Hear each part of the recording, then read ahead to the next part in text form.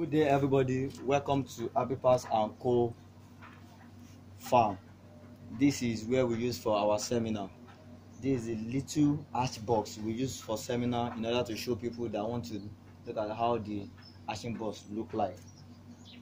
For example, this is the hatching box. It has a cover.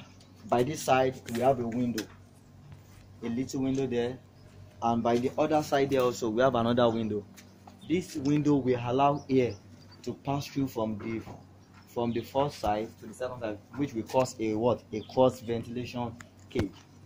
In this pen, it has a cover. After I dig the ground, now I put the egg inside, I cover it back. I will cover it and put the iron stay on it in order for water or for rain not to penetrate inside the hatching box. The reason why we separate this hatching box from the normal cage is this: inside the normal cage there is much water, slightly much water, but for you to hatch your egg, the water must not be much. So that's why you must have a hatching box in order for you to put there. And you can see this is the egg, and you can see a spoon in my hand. It means you must not touch the egg with your hand. Once you touch it, it means the egg will not hatch. So please and please, whenever you want to take the egg from the cage and you want to put it in your hatching box, you must not put your hand, you must not touch the egg. Everything you want to do, try to do it with spoon. Now, as you can see, the hatching box, it is somehow dry. I mean the sand. The reason why it is sand is this: every 3 days, that is once in 3 days, you must put. Once in 3 days, you will just wet it slightly with water. Once in 3 days.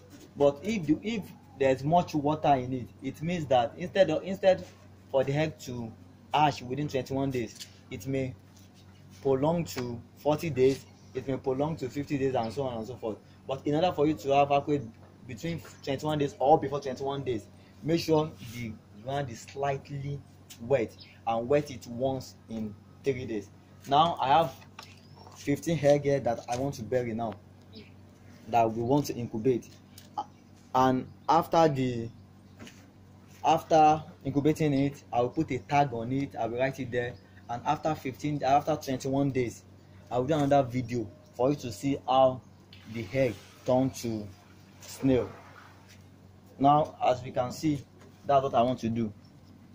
I want to dig the ground, so I'm digging this side now.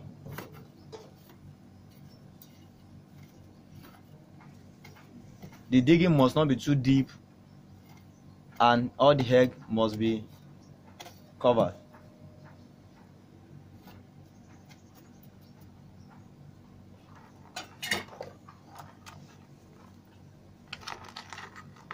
You can see me putting the egg inside the ground.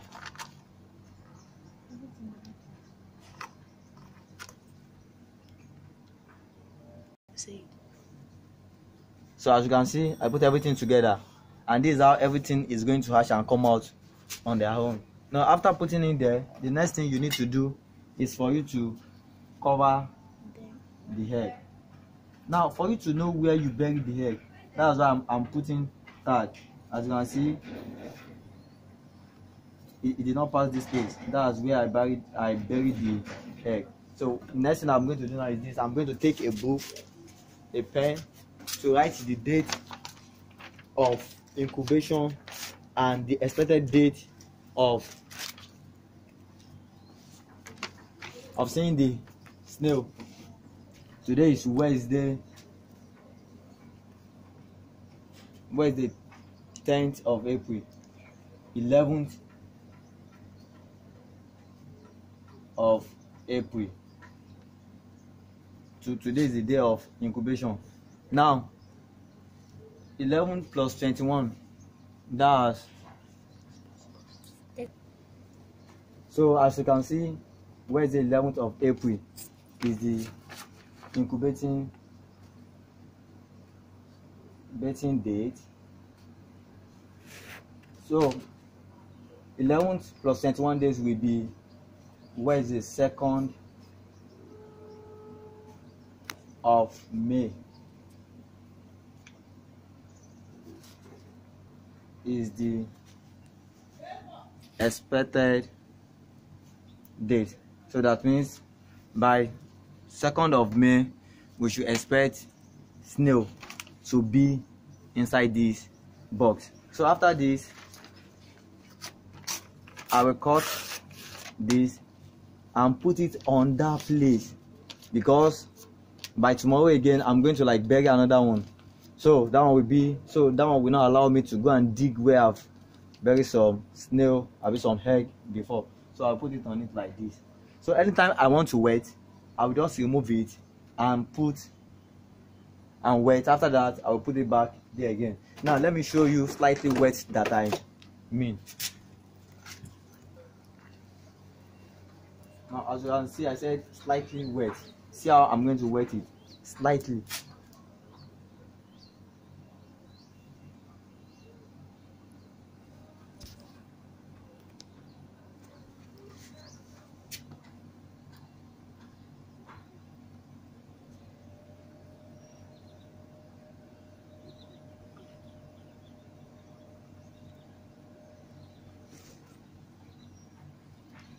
So with this, I will not wet it again until after 3 days.